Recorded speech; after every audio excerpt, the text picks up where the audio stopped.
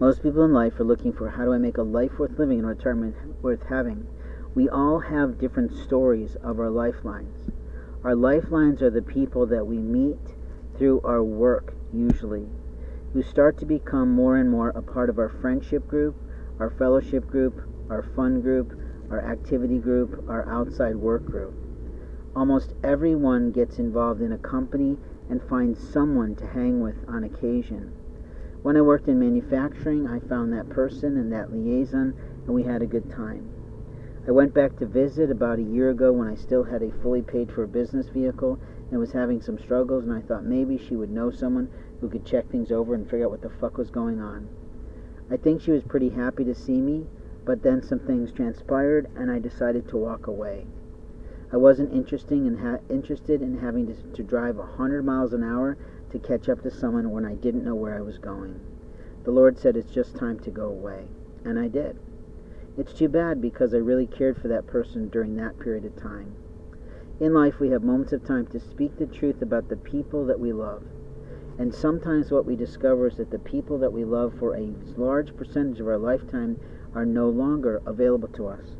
Or sometimes we have to communicate to people that we loved for a large period of lifetime that since you chose to deliver yourself to a different space, I can't continue this relationship.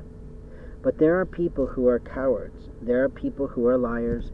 There are people who interfere with other people's lives out of jealousy or desires that don't have any right to do it.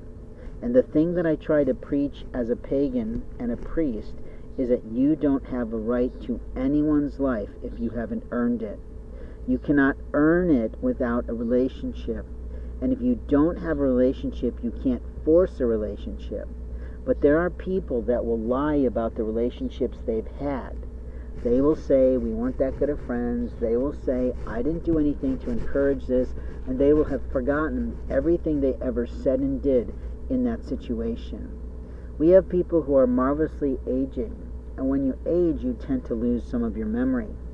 Also, people who are under a great deal of stress and duress through the loss of significant life partners don't always remember what they did, what they said, how they behaved through the horrible loss or stresses of their life.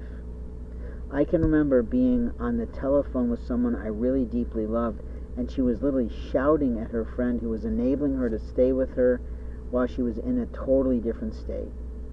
And I was sort of mortified for my friend, and I was sort of feeling bad for the person I didn't know. Because nobody deserves to be yelled at, especially if they're a friend. But what I know is that people do a lot in the way of transference. They transfer their arguments on other people. I got accused many times by one person I deeply love of having done something to harm her, and I don't know of anything like that. What I know is that I followed every aspect of the Bible to try to repair a relationship that seemed to go haywire, and I didn't really feel that I caused that. What I felt at the time was after all I had done, after all I had served, after all the extra special things I did without any income and a waste of my time in some cases, some of which the fault was mine, with not understanding the right target for that. But what I can say in all honesty was I just was done with that. I was also going through my own losses, and I could feel it coming and see the writing on the wall, and what I felt was that my dear business friend needed to give me a break and call me. She never called. For the rest of my life, I may feel this loss, and I know loss very well. I have lost my father. I have lost my wife.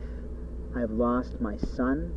I have lost the one that is the one, and I've lost a marvelous friend who was really helping me to grow in my spiritual life. And I lost a good friend who would go with me to different places for that study and would introduce me to people that she knew. But in life, we have moments of time to speak the truth, that people change, shift, and grow. But when you reject the plan that God has for you, you often end up in hell. And the hard part about growing up and the hard part about learning is that sometimes we miss the lessons that God has for us. sometimes we miss the people God planned for us because we're so believing they're supposed to look like somebody else.